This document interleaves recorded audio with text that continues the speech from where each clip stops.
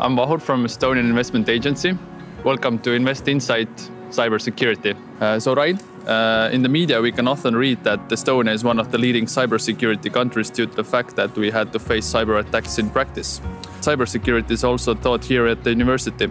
What exactly?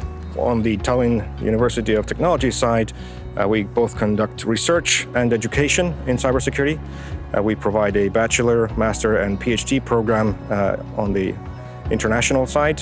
So all of these programs are taught in English and open for international admission.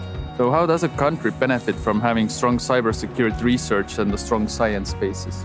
A country cannot be really a cybersecurity enabled if they don't have local expertise. And the best way to get that expertise is to have industry that is tackling new problems every day.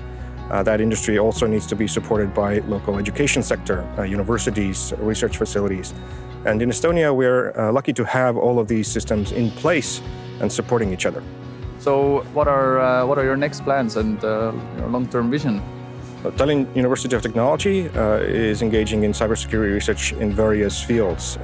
We have a fairly good track record already on cryptography research, on cybersecurity exercises and education, and various other fields. One of the next things that we want to do is to focus on maritime cybersecurity, because Estonia is bordering a sea, and obviously this is of importance for us to make sure that our sailors are safe, our ships are safe, our port facilities are safe, our supply chain is safe. Sounds great.